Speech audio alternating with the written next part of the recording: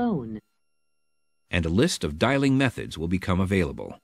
Please refer to your Toyota Navigation System Owner's Manual to explore the hands-free calling features in detail.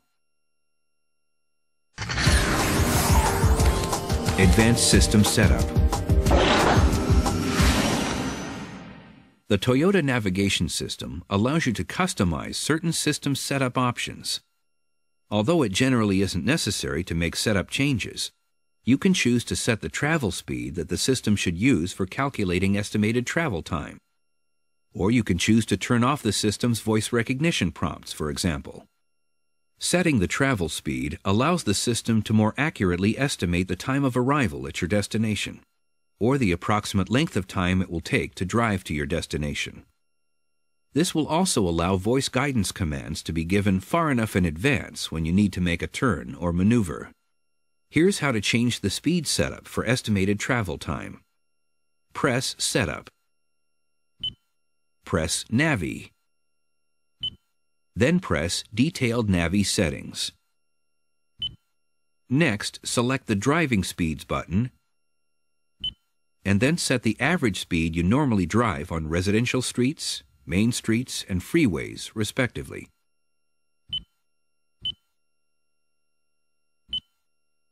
Please be mindful of the locally posted speed limits on each of these types of roadways.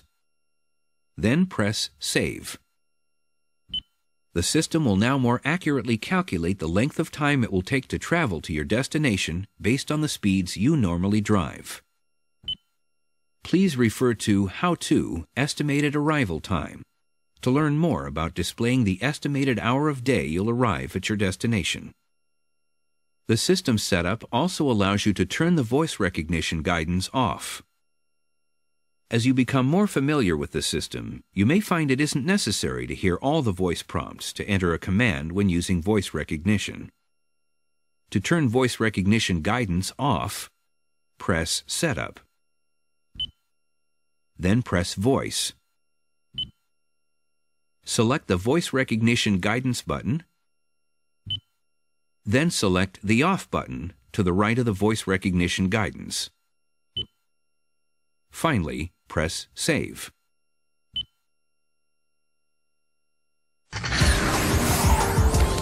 Estimated arrival time. Knowing the estimated hour of day you'll arrive at your destination is sometimes helpful. After you've entered a destination, the button, located on the left of the map screen, will display the estimated distance from your current vehicle position to your destination and the length of time to that destination. To view the hour of day you're likely to arrive at your destination, simply press that button to expand it. Then select the Arrival Time button to display the estimated time of arrival at your destination. Please note that the system doesn't factor into its calculation delays caused by traffic signals, traffic flow, or road construction. Also, the estimated time of arrival is based on the system's clock setting. You should verify that the clock in your vehicle is set correctly and that you've selected the correct time zone. Please refer to the Toyota Navigation System Owner's Manual if you need to learn how to set the clock or time zone.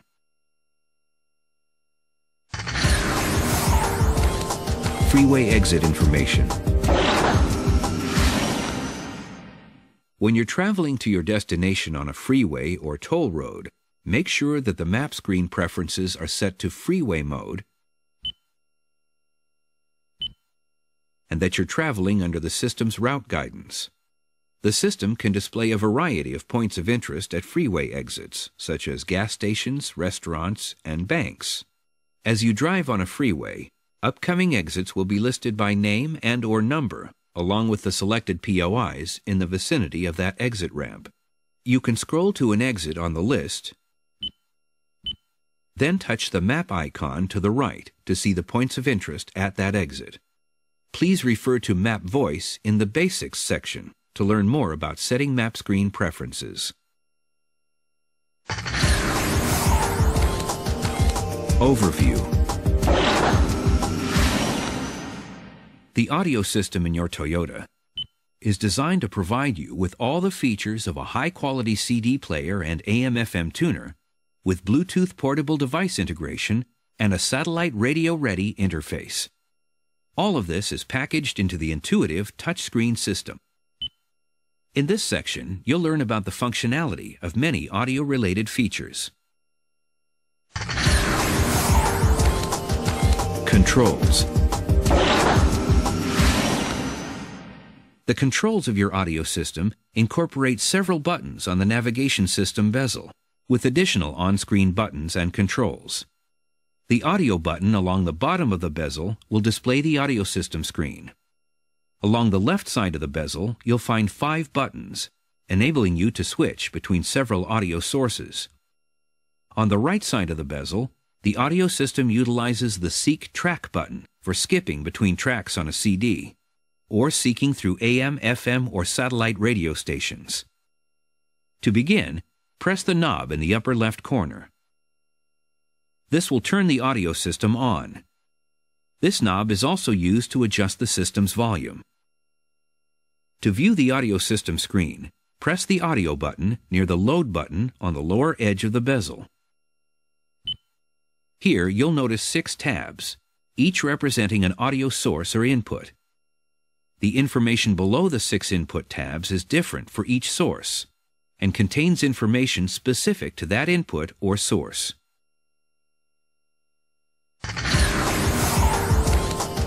Change the input source. Let's begin by selecting a source. To do this, simply press one of the buttons along the left side of the bezel, or select one of the available on-screen tabs. If an input source is not available, that tab will be dim and inaccessible. Currently, the CD and aux tabs are dim because there are no CDs loaded and no device connected to the auxiliary input.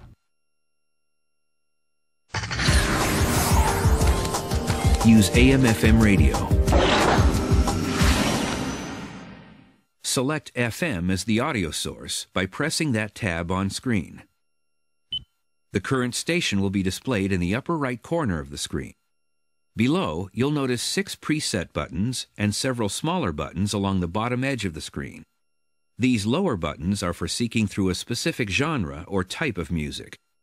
You can search for available traffic reports using the traffic button, scan through all stations, or adjust sound and tone settings by selecting the sound button.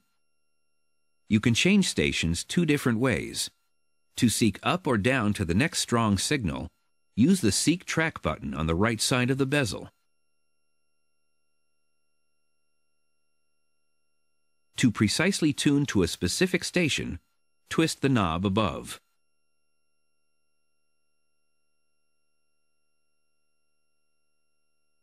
In FM mode, you have access to 12 memory presets, 6 in FM1 and 6 in FM2. To cycle between FM1 and FM2, press the FM tab on the screen, or the FM button on the left side of the bezel. If you'd like to save a selected station in memory, tune to the station of your choice, then press and hold the preset button. After about 2 seconds, you'll hear a beep, and the preset's been assigned.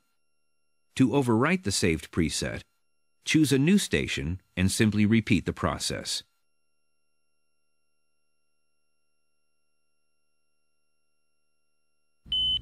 In AM mode, there are 6 memory presets, which can be programmed in a similar manner. Use satellite radio. Your Toyota audio system with navigation comes satellite radio ready and includes a complimentary subscription for 3 months. To choose satellite radio, press the SAT tab on the audio system screen or press the SAT button on the left side of the bezel. To select a satellite radio channel, press the Seek Track button up or down.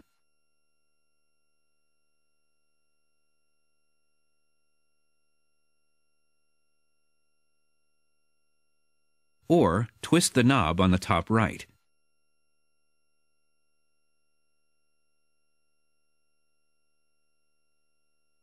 Notice that once a channel has been selected, the genre and channel name will appear at the top of the screen.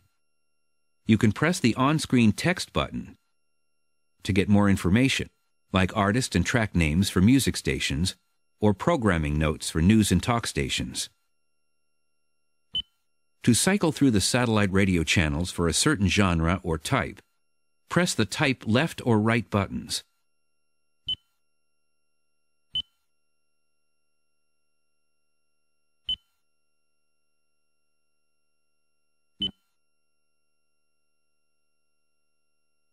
You can also scan through the channels one by pressing the Scan button.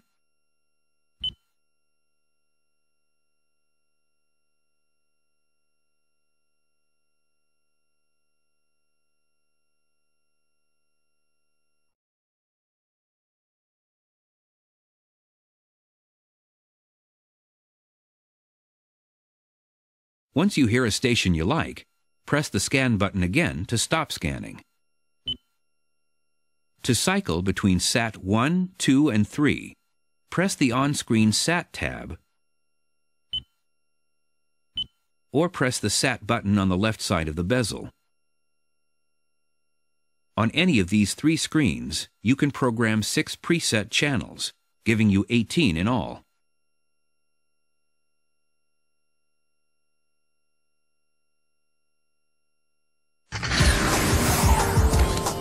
Load CDs into the system.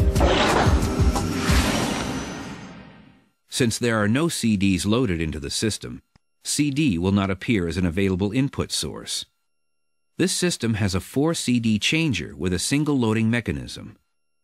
To load a CD, press the Load Eject button in the lower left corner of the bezel. The Load Eject screen will be displayed. Press the Load button. The screen will flip down, revealing the CD load slot and the map disk slot. When the system is ready to accept a CD into the slot labeled CD, you'll see a steady green light on both sides of the CD slot. Simply slide a CD into the slot with the label side facing up. You can continue loading discs in the same manner until you've reached the 4-disc capacity.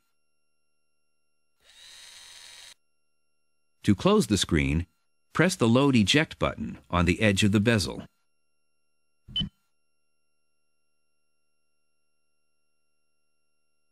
The system will automatically begin playing the last loaded CD.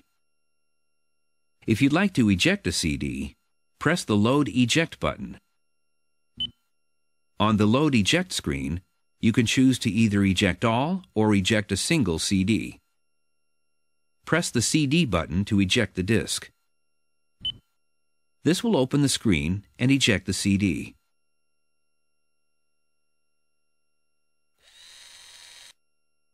To close the screen, press the Load Eject button again.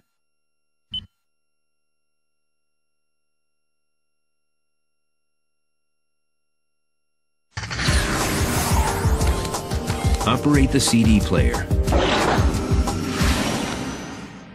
If one or more CDs have been loaded into the system, select CD as your source by pressing the Disc button on the bezel, or the CD tab on the audio screen. The current track and time are listed in the upper right corner of the screen. Some discs include text information, which display the track name, disc title, and artist name. If no text data is available, you'll see no data in these areas. To skip to the next track, press the up arrow on the Seek Track button. To return to the beginning of the current track, press the down arrow. To skip back to the previous track, press the down arrow twice. The Seek Track button can also fast forward by pressing and holding the up arrow.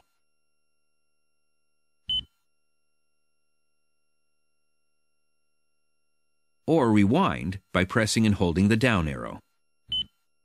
To jump directly to a specific track, press the on-screen Select button to access a list of all tracks on the disc. You can scroll up or down using the arrows to the right.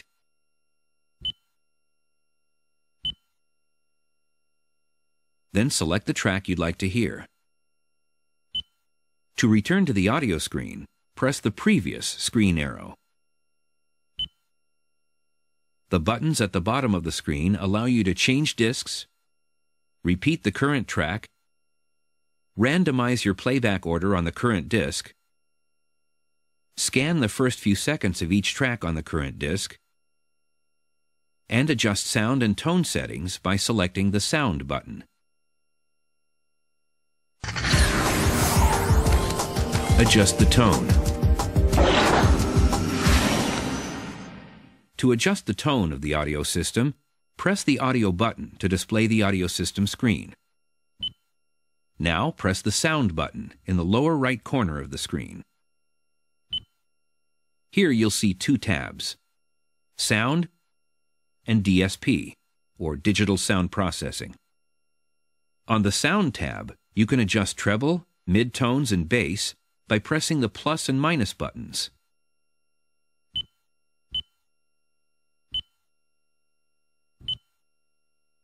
To the right, you can adjust balance and fader by moving the sound focus from left to right and front to rear.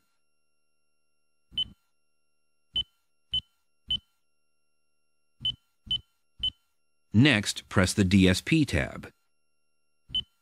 Here you'll find the option to bypass the automatic sound levelizer, which automatically adjusts the audio system volume to compensate for road noise.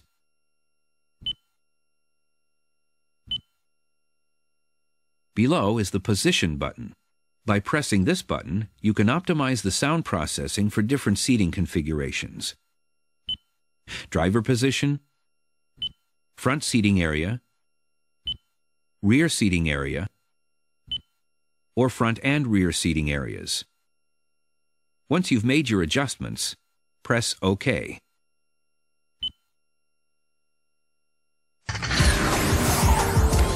Connect a Bluetooth device.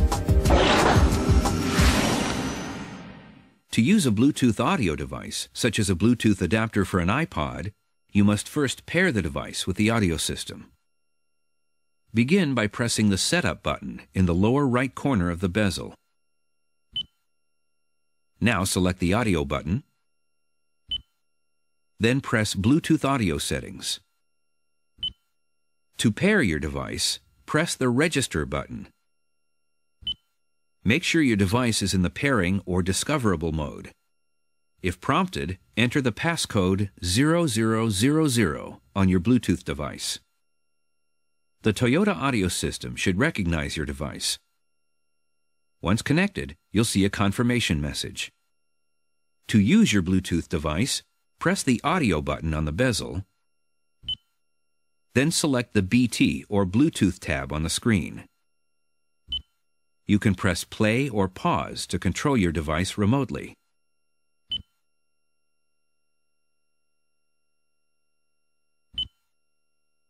The next time you use this Bluetooth audio device, go directly to the BT tab on the audio screen. Make sure your device is set to discoverable, then press the Connect button. After a few seconds, you'll see a confirmation message that the system has reconnected.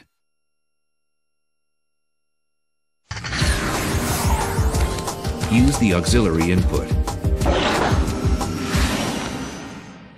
You can connect an iPod or other audio device to the audio system using the auxiliary input.